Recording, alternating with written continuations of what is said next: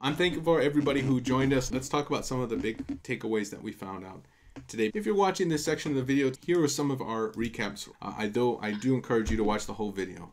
We saw that Bit is in an upper parabolic trend shown in these two smaller yellows. Okay, so Bitcoin should be bullish in this time. However, related to the larger story of the USDT.D chart, when this chart goes down, Bitcoin goes up, this chart goes down. They work inversely. And I believe this chart is going to reverse really soon. And it's going to look something like this. On the weekly charts, we can see that there's a little bit more time for us to be bullish. So I'm not bullish exactly today, but I said I was going to make an emergency video, and I did earlier this week. And I believe what's going to happen, is that in a few short weeks or a few short days, this thing is going to reverse and we're going to see a big, large down move. I used to think that this was the beginning of the crash, but after examining more data from my report on last Wednesday, I believe that what's going to happen is there's a large down move and then there's going to be another bullish move. But I can see those territories on where they are in the charts. But as of now, this multi-touch support is really the primary area where price reverses. Price almost got there a little bit a while ago, went up, hit our tiger line, which we were expecting. We knew this months in advance, by the way, this tiger areas. And price rounded nicely, and that means it was bullish for cryptos over the past few weeks. And we should still be bullish, but be careful. The danger's almost in.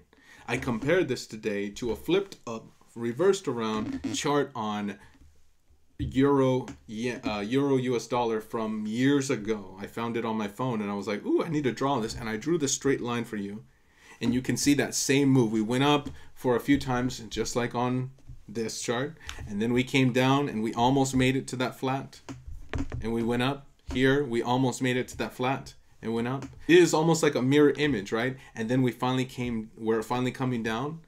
And here, this one came down as well. It didn't have a backup foundational support. This one also has a backup foundational support. The list goes on, guys. And it's all within this area near the vortex, just before the vortex, where prices reverse. And I could easily see, my friends, how price, all these lines are intercepting here. We should be reversing soon. And this reversed. But when this chart goes up, Bitcoin goes down. So therefore, I don't believe there's much more time for profits on Bitcoin. And usually what happens in Bitcoin happens in the rest of the market. We talked about how that power won't always be the case, but it's a dynamic at the very least to shake things up. Some of the biggest questions we heard today were, will it affect the rest of the markets? We saw that when Bitcoin went up, some of these alts didn't move too many. Some of the altcoins didn't move too much. So therefore, it's very possible that those powers are diminished. We combined it with prophetic reports from the past year that talked about prophecies that Bitcoin would have a strong, that SHIBA would have a strong move when Bitcoin goes down. And it's possible we are entering those times because the next crypto we looked at was SHIBA. And we saw that SHIBA was in a strong position. We've been seeing that SHIBA's been in a very strong position ever since it was on the top side of this large parabolic on the weekly charts. So I was maybe about a month or so ago, I started making very large calls on SHIBA saying, hey, SHIBA's in a very strong position. And I think SHIBA is going to move up to this point, 0.00025 before coming down first. And it has possibilities to move up very high. And it will, and I do think it's going to do very good. We can see on the shorter term that SHIBA still has room to go up over the next few days. And combining this with the dip on Bitcoin, I believe that SHIBA is going to be pushed down. But overall, as long as we're still on top of this parabolic in yellow, it won't lose its position, which means SHIBA can take a hit and still keep on coming and not lose its structural strength that it's set up over the past many months. Okay, that will be important. So SHIBA has room to go up a little bit. Therefore, I think it's going to come back down, and there's going to be another time to accumulate some prices at 0.000. Yeah, that's going to be 508. And then 5087 and 5080. Okay, so those are the two areas I really think we're going to get one more chance to get in. And you're going to see it. You're going to see the whole market's down, and everybody's going to be, what's happening? And it's because the Bitcoin is starting to reverse. And the other area I want to buy SHIBA is above here. So we talked about that today. We talked about the foundational area on USDT.D, which means that it will be negative for a little bit of time, maybe even a short time, depending on how quickly it moves.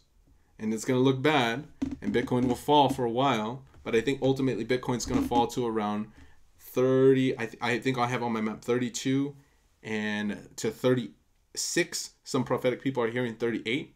Just as I see the top in the data around 53 for Bitcoin, but some people in the prophetic are saying 55. Okay.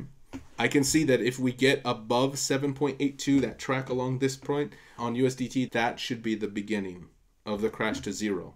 But I don't think that's actually going to happen yet. I think we're going to bounce at that area, and there's going to be one more big pump. And that's because of the data that we see in Bitcoin. In Bitcoin, I can see there's a larger parabolic that's on the monthly chart, and those tops give us somewhere around 129,000 for mid phantom.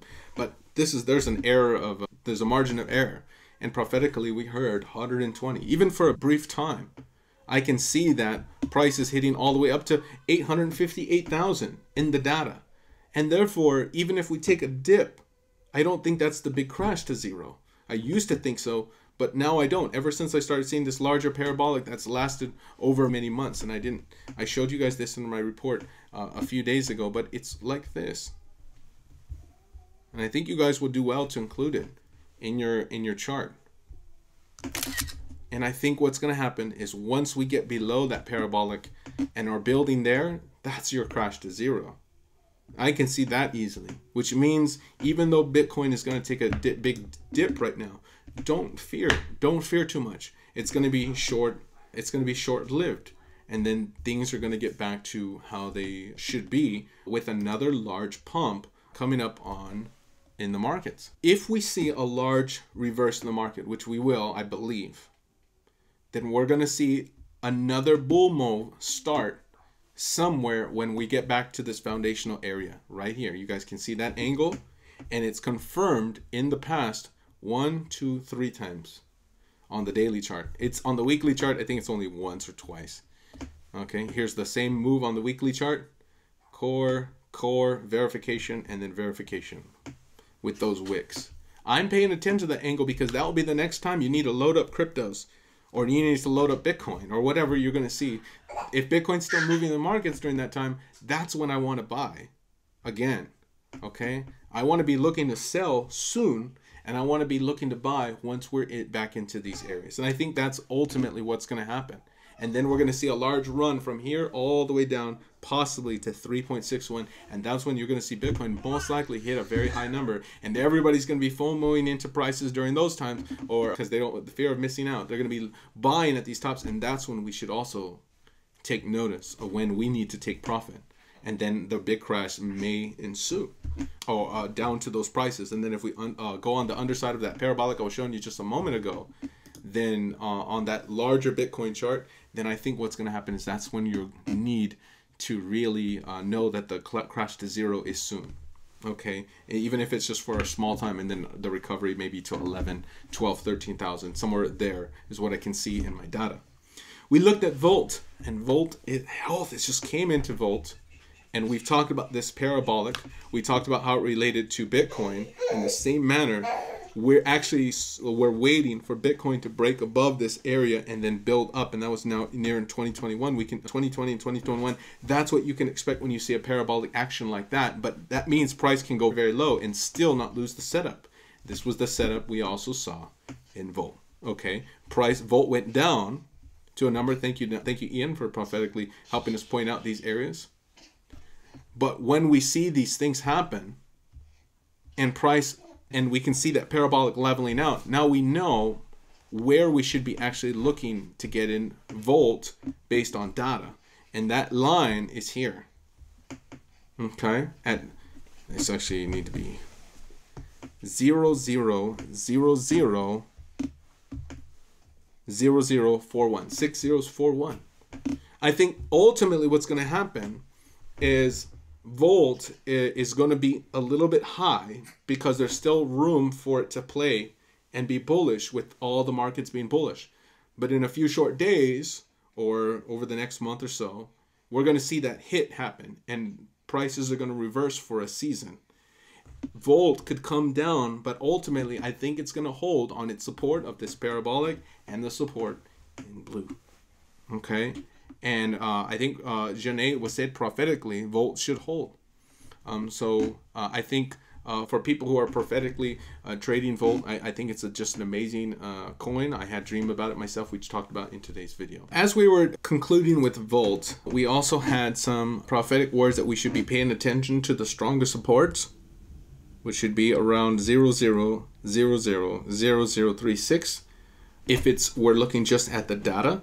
Sharon in our group had a word that we should be hitting around 3/4, which is still in that support areas down here. Ian talking about the fractals, said because we were pushing through and spiking through last time, we should be able to spike through either the yellow support or even the blue support and still be healthy just a little bit, which makes a lot of sense. We heard that we need to watch this 31 area as well for a brief spike.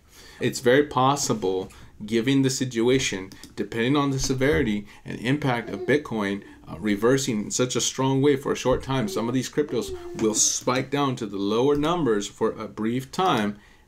But ultimately, as long as they're holding, which we heard that Volt is going to hold the line or hold it, then these cryptos are not losing their position, and therefore they should rise.